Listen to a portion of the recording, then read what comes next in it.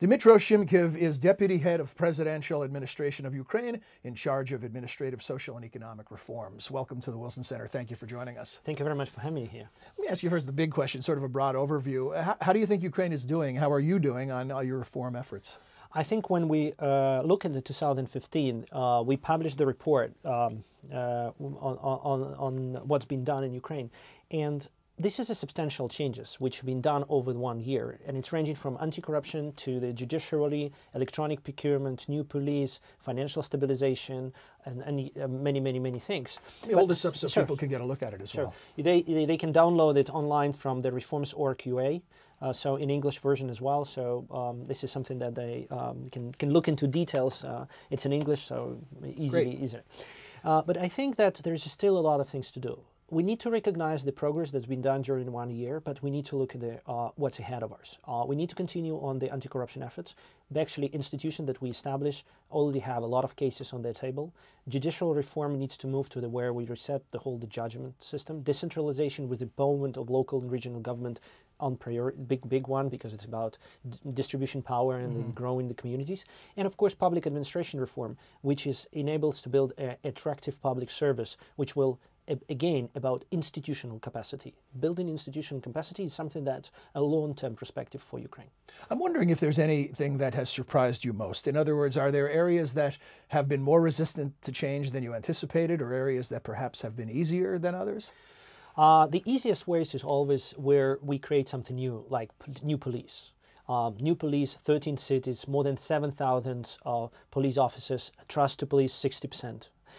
Electronic procurement, we introduced a system which very often does not exist in many countries in the world. And now it's more than 55,000 tenders, 12 billion hryvnias transactions volume, saving almost 900 million hryvnias through the electronic procurement system and scaling up for the whole country. That's been good progress. The areas where we see the resistance, where we have the old system, and this is the area of the prosecutor office, and this is a judicial system, and the challenge for the judicial system, because we have to go through this process, which is advised to us by international community, even though there is aspiration to make a quick changes being there, as well as political system. I think that when we look at our development of democracy in Ukraine, we're still building a young democracy through the dialogue, through the conversation, through engagement. But so far, I'm extremely happy because we are building the right Western-minded democracy, with the hiccups, of course. And speaking of democracy, what is the mood of the citizens? Are they willing to be patient enough for these reforms to take place? I think that this is again about managing expectations, and of course the anxiety of the pace of change and is high. Some of the reforms that's been done, that we will see, they were very fundamental and substantial for continuation of reforms. I think that 2016 for us is a lot about economic development. It's about creating jobs, it's about attracting investments and growing small and medium businesses, which all rely on the rule of law and more empowerment to the communities and the proper government service. So this is what needs to be done. But citizens are impatient. As everywhere in the world.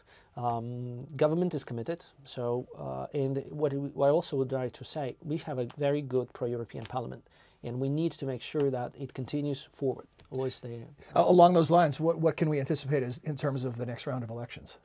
Well, I don't think there will be, again, there's still question and speculation. Will there be elections? I think that new elections would be very challenging for Ukraine. Because why? Because there will be more populistic voices in the parliament, and I think the current parliament will be doing everything possible to find the resolution to the government versus parliament situation. I think there will be a solution, and it's right now happening and taking place in Ukraine. When you look at all the X factors that either make your job more difficult or easier, whether it's the ongoing situation with Russia, whether it's the struggles of the economy, the global refugee crisis, what are the things that are most having an impact on your ability to move forward? I think the security situation and the aggression from Russia is a big impediment to the pace of reforms in the future of Ukraine, because when we are trying to run a strong marathon with a lot of sprints, and somebody's cutting your legs, and annexation of Crimea, aggression from Russian military, continuing of shelling, that distracts a lot of our energy on the security situation. The president has to allocate a significant portion of time to build a global coalition to protect the future and security of Ukraine. That's put a lot of time, energy, and finance out of their reform agenda. Nevertheless, Ukraine is fighting two fronts, both on the security, with the help of the global community against Russia, and then a strong vision for the reforms. How has your experience in the private sector helped you? A tech entrepreneur, how much is technology a part of the solution? I think that a lot of innovative things that we see is coming from the technology. We are committed to bring to technologies that allow us to leapfrog some of the stage of the development, like electronic procurement system, open data, different like petitions and so on. So different tools that enable us to do different things. And of course, my knowledge and experience on structuring things. I think that when we're talking about this, I want to come back with the story of the citizen, because a lot of people asking me about what's the difference between Orange Revolution and the Revolution of Dignity? And I think this is very, very interesting, because through a Orange Revolution, Ukrainians become citizens. They become citizens whose votes been stolen, and they said, no, we have the right to vote, and this is our choice. But we didn't really understood that time that we have to be responsible citizens. And Revolution and Dignity created a country, first, proud to be Ukrainian, second, committed to build their own security and defense, and third, responsible citizens, where citizens go and become a watchdog, build strong civil society, participate in the future building of the country. That's irreversible. That's what called a participative democracy. That's what Revolution of Dignity, and why it's different versus Orange Revolution. And what do you need to do to continue engaging young people to stay involved and to maintain that momentum and excitement? Well, this is young people live very actively involved. The vibrance, the civil society in Ukraine is extremely vibrant. It's vocal, investigative journalism is very pushy, and it's great. I think this is what makes democracy democracy. When I look what's happening in Russia, I'm extremely happy that we have a democracy, and we're going to fight to have a sustainable development for Ukraine. And young people, it's new jobs. Look at the high-tech sector. Probably one of the vibrant, 3% of GDP, a lot of acquisition happening this year, a lot of investments.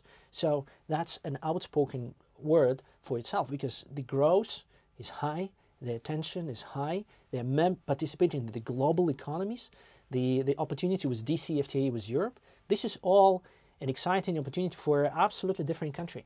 Well, Mr. Shymkiv, thank you very much for spending some time and talking to us about it, and continued success. Best of luck. Thank you very much. It's a pleasure. Pleasure. Thank you.